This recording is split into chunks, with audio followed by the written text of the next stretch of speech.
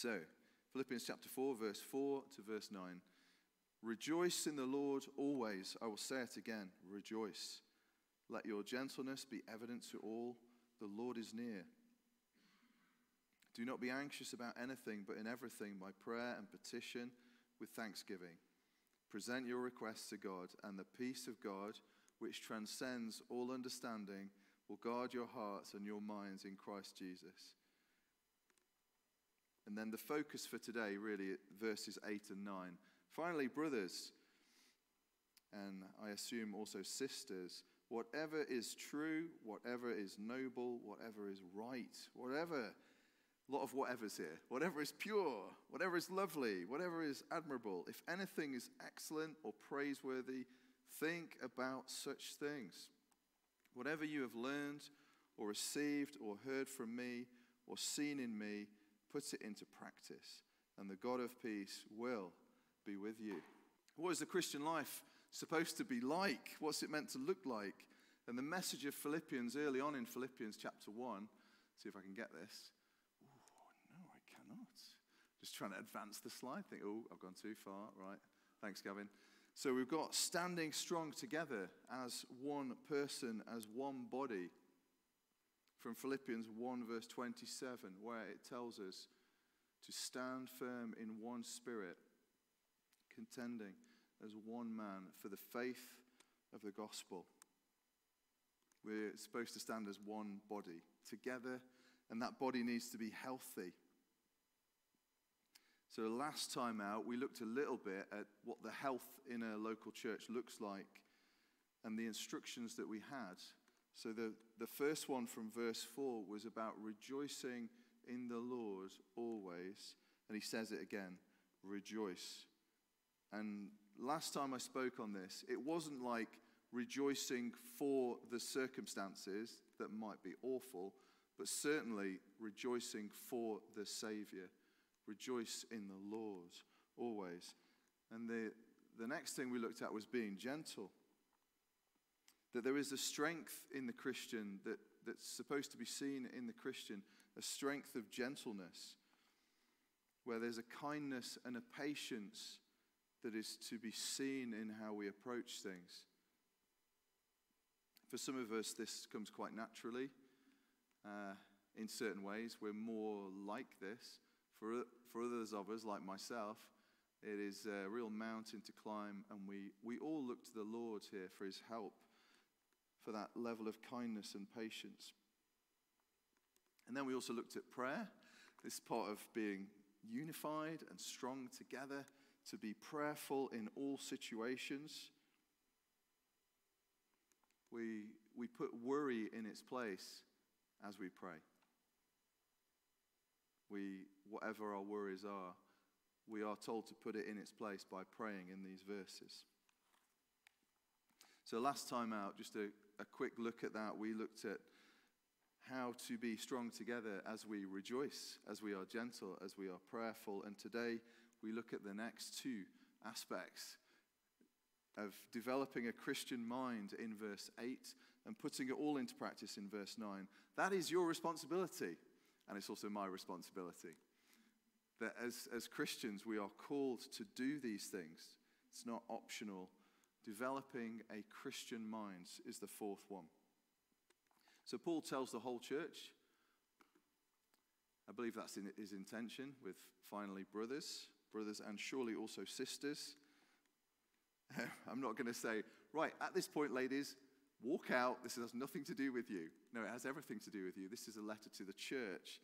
So finally, brothers and surely sisters, we are called to develop a Christian mind, whatever is true, whatever is noble, whatever is right, whatever is pure, whatever is lovely, whatever is admirable. If anything is excellent or praiseworthy, think about such things. And the original form of this sermon, I had like every single word, what it says in the Greek, what it means. Some of you might have wished I did that one. I'm not going to do that one. I'm going for a more straightforward application as we go with this, rather than like, let's be really clever with the words, which has its place, but I'm not going to have its place there today for this one. like the previous items, so from verses 4 to 7, with the joy, the gentleness, the prayer, all of these things, they're not optional. For the Christian, these are essential things that we're all to be engaging in. It's not just for my parents used to talk about keen Christians. So growing up, they'd talk about, oh, they're a keen Christian. They're a keen Christian, which frankly should be every Christian. And this is for every Christian. From the apostle to all Christians, for me to do, for you to do, all of these things for today. To do this today. And I'll say that because the last 4 words there, where it says, think about such things, it's in the present tense. So as in, this is for today, this is for every day, present. We do these things. And it's a high standard. I mean, you look at those words, just to be thinking about one of those things, it's a really high standard. But this should not be a surprise, because in the previous chapter, we have been told our citizenship is in heaven. Chapter 3, verse 20, our citizenship is in heaven. So it should not be a surprise. Heavenly citizens called to high standards. The things we think about should be the best things. Now, of course, you can still talk about everyday things. We have to talk about everyday things. You might say talking about chicken Kiev doesn't sound like the highest standards. Maybe you like different food. Maybe you're a vegetarian. But of course, we have to talk about lots of things, and fun things, and trivial things, and even football, perhaps occasionally golf, those kinds of things. But we are called to a baseline of a high standard. We are getting, to get it in your head, we are getting ready for glory.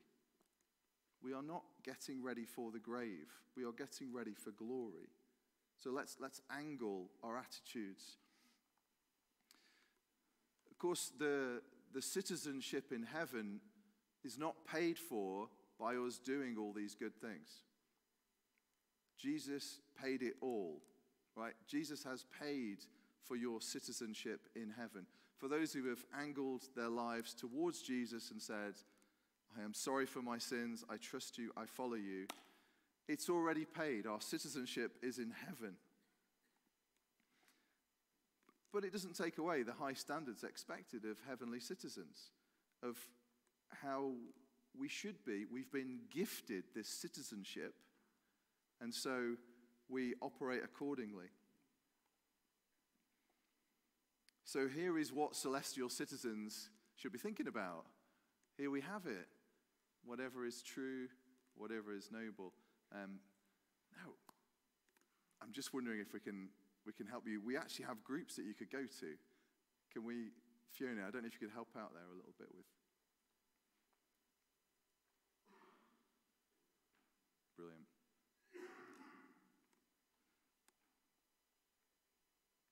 So you look at that list, and we're called to be thinking about pretty much all the time these kinds of things. Every day these things should be coming into our minds. And one of my thoughts was, that's a lot to think about.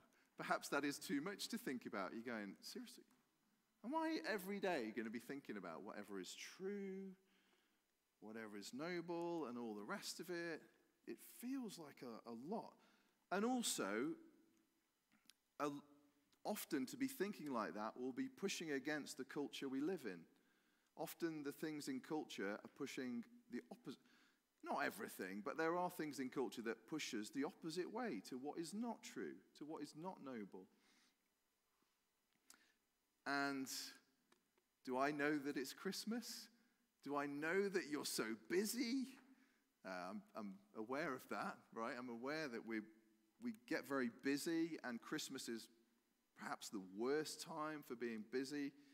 So how are we supposed to get on with this list? It's just a lot to think about. We're very busy. Culture can sometimes and often be pushing in the other direction. How are we going to go about this? Well, I'm just instead of going through every single word, I'm keeping it simple today. Start right here.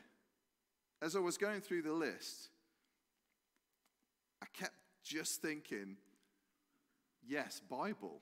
Yes, God's word. Yes, what God says. That is all of those things. I don't know if I can get this ahead. All of those things. It's in the Bible. The entire list points me to this book, soaking in these scriptures, taking every opportunity to listen to what God says. Hearing his voice in these pages. And it got me to thinking, like, at Davenport Road, how do we read the Bible? How do we get into the scriptures in good ways? How do we prize these words here? How do we do it? How do we breathe in more Bible day to day? Well, there's lots of ways, and I won't have included everything here, but one of the things is turn up. So you did that one. Great. Tick. You don't need to do that one because you're already here. So turn up where the Bible is explained and preached. So turn up on a Sunday. Turn up on a Wednesday. Join a home group. Why not? Join a home. Okay, you'll give us a problem because they're pretty full already, but hey, give us that problem. We want that problem. We want home groups that are too full. Please. So join a home group. Talk to me. Talk to Andrew. Talk to Nigel. Join a home group to understand this book. To understand this book, but more, to be moved by this book as the living God speaks to you. I mean, I was a teacher. I like learning. It's good to learn what's in this book. It's even better to be moved by the living God, by what's in this book. And he does that. His Spirit does that. So turn up. At other times, how do people really get into the Bible here? Some of them are reading Christian books that emphasize this book. There is for example, there's a ladies' book group that meets one Saturday a month, and they're getting into what this book says through other Christian books.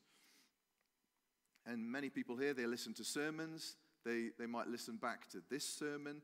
And I know there are people here, and they have like favorite preachers, and they'll listen to them outside of a Sunday or on a Sunday, and it's all helping. And some go to Christian conferences, and that's helping. Some are reading the Bible one-to-one with each other, and that's helping. Some folks are meditating on the scriptures, as in, rather than just reading 15 chapters of the Bible a day, they read a verse, and they reread it, or they memorize it. A thing that a lot of us do, I think, is we listen to good Christian songs that have the scriptures running through them. There are some terrible Christian songs that do violence to the scriptures. Watch out. But there are many good Christian songs that we listen to that help us to soak in the scriptures. And crucially, there are many people here who have time alone with God, with the Bible open, reading. Got these for free in the post, our Daily Bread. There's a large print version of it out the back there and a UCB one. There are Bible notes around. If you are struggling for any kind of Bible notes, have a chat with me. We'll see what we can do. Some folks don't use Bible notes at all. They just go straight to the Bible and they read it and they love it. And there's that way. We don't want to be in a place where we're shutting God out, where the Bible is closed. And what tends to happen? Like if we're not regular at church, we're not really that bothered about reading the Bible, what tends to happen is we are shaped. It's kind of automatic. We are shaped more by the world and less by the word. It's just what happens. It's kind of what comes naturally to us as humans. If we are not listening to the word, we are shaped by the world. The world is aggressive in a kind of subtle way, and sometimes not so subtle. You watch the telly 24/7, and aggressively, in a subtle way, you will be shaped by the television. If you're not in this. So are you a Christian? I know not everyone here is a Christian, but are you a Christian here today? Then it is your duty to get into God's word. It is your duty. But I mean, more than that, okay, it is your privilege. It is your honor to be hearing from the Lord day by day. God's speaking. God has spoken, and it is for your good. And it is for the good of the people around you. And so when we hear God speaking through Paul here, and I'm saying, read your Bibles, it's a wonderful privilege when he says, finally, brothers, whatever is true, whatever is noble, whatever is right, whatever is pure, whatever is lovely, whatever is admirable, if anything is excellent or praiseworthy, think about such things. Now, it's not just the Bible. There are other things you can think about that are linking into those words. But start right here. Start right here. Seize every opportunity to know the Lord and his ways. Through what he says on Sundays, on Wednesdays, whenever you can. It's for your good. It might seem like I'm beating you up, but it's for your good and it's for God's glory. Now, I'm going to give you 4 ideas of how you can pursue this. So, some people occasionally, they get the phone out, right, and they take photos of stuff that's on the screen. That's okay. I don't mind. If you want to do that during some of these, you can just to keep a note of some of the things I'm about to say, because they'll come up too fast for you to remember them all, I think. But here we go. 4 extra ideas to get into or get back into the Bible. Now, for some of you, you don't need this. You're already reading your Bible. It's going really well. You don't need this. But I ask that you be patient with me as I explain it, because other people will really benefit from some of this stuff. So hugely practical ideas of how to get back into the Bible. The first one is the Rejoicer's Bible. Right, we're called to rejoice in the Lord. He says it again, rejoice. So the Rejoicer's Bible is very simple.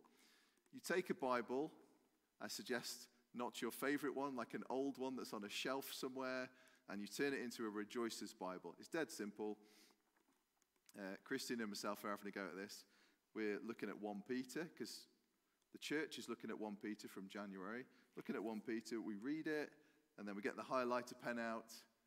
This is actually the Bible that we're using, right? And that's the highlighter pen. And you read it and you go, what is there to rejoice about in God from that passage? And you highlight it, and then you thank God for it. And then the next day, you read a bit more. You highlight a few more things to rejoice about in God. And then you thank God for those things as well. That's the first idea. So you get this, you end up with a Rejoicer's Bible, which seems like a good thing. You know, oh, what's that Bible? Oh, that's great. That's our Rejoicer's Bible. We took like 15 years to go through the whole Bible, and anyway, or however long it takes. Maybe a year, right? For those of you who don't have smartphones, you can completely ignore what I'm about to say. This is a bit of a smartphone idea. There's an app called Explore, and it's by the Good Book Company. And it gives you just daily Bible notes that look a bit like this. That's a free one. It's called Time with God. You can download this app in 2 minutes, and then you've got the Explore app on your phone. The Time with God one is very much about why bother reading the Bible, and it's excellent. And you click on the red bits, like the Matthew 5, verses 10 to 12 that it says there, and it immediately takes you to that part of the Bible on your screen. So you don't have to be juggling Bible and screen. It's just all there on the screen. And then once you've read that bit of the Bible, you can click back, and it takes you back to the not particularly long Bible study, but long enough. And it's just some great Bible teachers on there. I've just downloaded one for ones you have to pay for, 99p, something by Christopher Ashe. It's all about the names of Jesus, linked into Christmas. It's excellent. So that's the second idea, the Explore Bible app. This one I've suggested to people here, and they do really like it. So this is the U version of the Bible, and it's by Life Church. It's completely free. This is very helpful if you struggle to read, because if you're anywhere near Wi-Fi, you can just play the scriptures. So in virtually any translation you can shake a stick at. So King James, New King James, NIV, ESV, etc.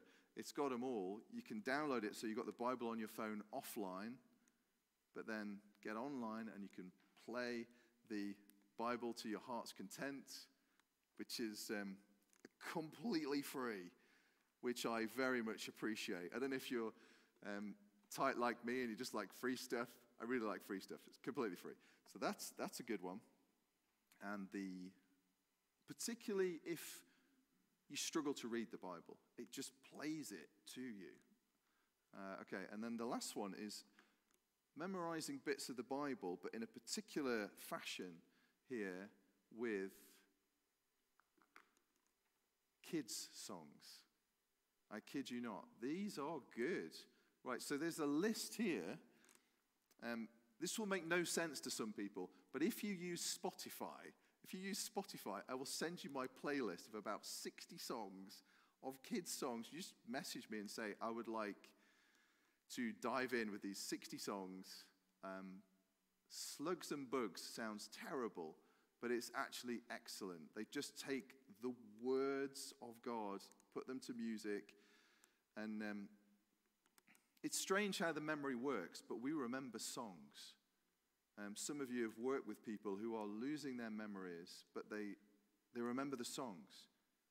Now, I like having these kinds of songs in my head. My poor wife has to put up with me playing these songs around the house when I'm cleaning my teeth, in the car occasionally, or, if you get those little earbuds and you're walking around, or you're doing chores, and you can be listening to these. There's a massive range of musicality there, let me tell you. Some of it is bare bones, and some of it is really good musicianship. So I would recommend any of those different ones with their some of them strange titles. Now, I know I'm not a kid, and you're not a kid, but I love listening to these. They're very positive, very encouraging, and it's word for word, mostly the Word of God. So, are you going to do any of these? Maybe Bible reading's going so well for you that, frankly, you need to stay away from that list. It might distract you. But for everybody else, which is probably at least half of us, I would go for one of those. The easiest one, obviously, is the Rejoicer's Bible. You just need a Bible and a highlighter and highlight the stuff that is like, oh, that's so good. Promises of God, wow.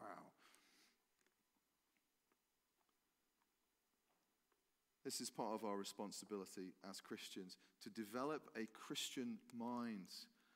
And one of the starting point has to be the Scriptures. But of course, Christianity isn't just about the mind. It's about the rest of the body as well. Christianity is about where your feet take you. Christianity is about how your hands serve other people. Christianity is about where your money goes, where your energy goes. And so we're told to put it into practice in verse 9. Paul writes, verse 9, "Whatever you have learned or received or heard from me or seen in me," that is very comprehensive. He's like, everything. Put it into practice, and the God of peace will be with you. So going from verse 8 into verse 9, if you put it this way, as we develop a Christian mind, we don't want to leave the mind behind as we step forward into the day. A truly Christian mind leads to truly Christian action, out in the open, in public, with others, with your brothers and sisters here and everywhere else. And verse 9, the direction is clear. Put it into practice. And it really is absolutely everything.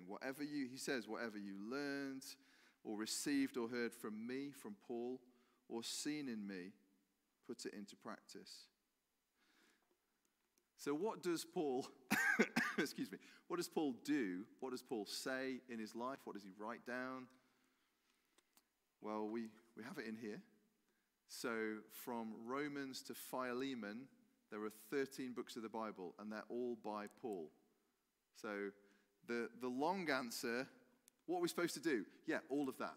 All that you can see in those 13 books.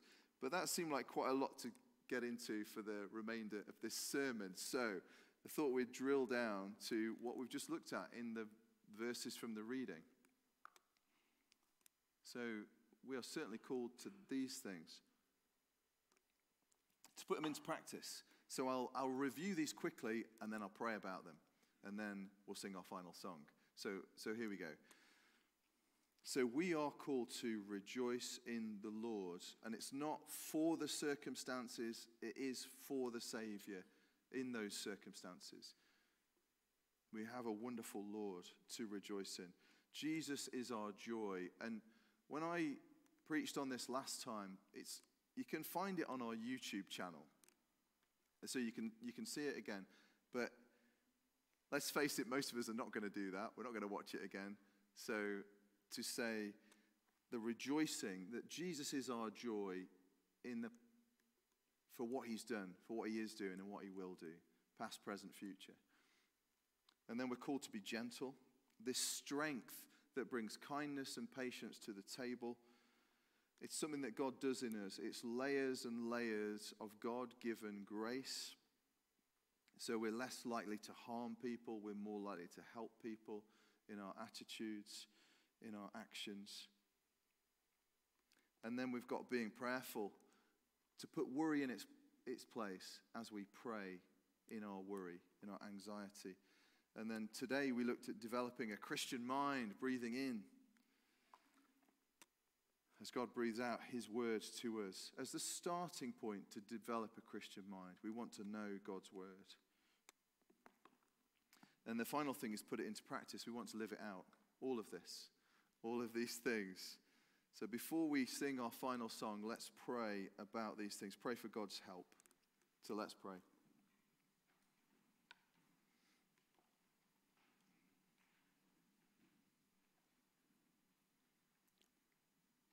Heavenly Father, thank you that we are the people who have rejoicing in our hearts.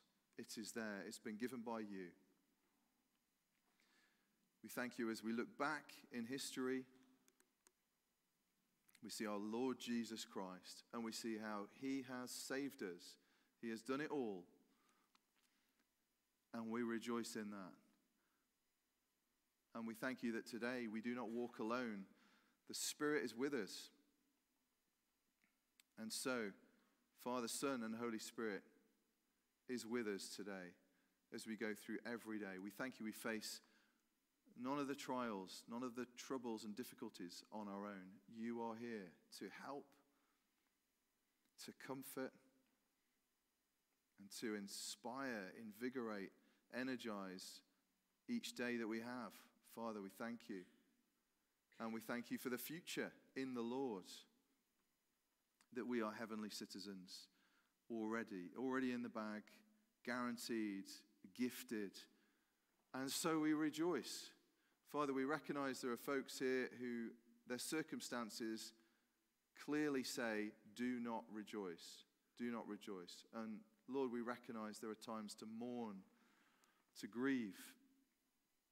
And Christmas can often be that time where it's hardest. So we ask that you would help the people here, those who are going to be grieving and mourning this Christmas. Lord, may they know your closeness, your presence, your help. And a reminder of that hope that we have, the sure confidence of where we are going.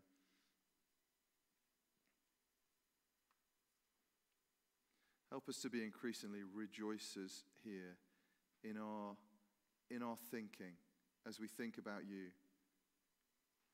Thank you that we always have more to rejoice in than there is to be sad about. The rejoicing is forever. The sorrow is temporary. We thank you that that is the case, Lord. And Lord, help us with gentleness. We don't want to be doormats who are walked all over and pathetic, spineless individuals. Lord, help us to be strong for you where we need to be strong for you, but also help us to be gentle, kind, calm. When others might be losing it, help us to be steady and looking to you, looking to the future, not looking to the immediate. Lord, help us to honor you in how we treat other people, in the ups and downs and the hurts and the frustrations. Help us to honor you more and more. Father, forgive us for times when we have been miserable and mean. Help us to be increasingly rejoicers who are known for kindness and the kind of patience that you show to us. And Lord, help us to be people of prayer. May we see great answers to prayer and super prayer meetings where we are very much aware of your presence and your help. And when it comes to the Bible, Lord, we thank you for the scriptures. We thank you that you have blessed us with your very word, that we are not lost in a hopeless world, but we are found and we can see the way ahead in you. Father, thank you that you instruct us, you shape us, you transform us, and you are our God, and we are your children. What a glorious thing. So, Lord, for where there's been a lack of hunger with your scriptures, we ask that by the Spirit, make us hungry. Hungry to, like we're hungry for food, but hungrier still. And Lord, help us to put all of these things into practice. Help us to be increasingly people of the word, shaped by the word, looking increasingly like Christ Jesus and the way that he would go about things. Amen. Amen. So our final song, we're actually going to listen to start with. So it's My Life is an Offering. It's newish. We've heard it before, but we'll remain seated and we'll listen to the first verse and the chorus, and then we'll stand and we'll sing the whole thing together.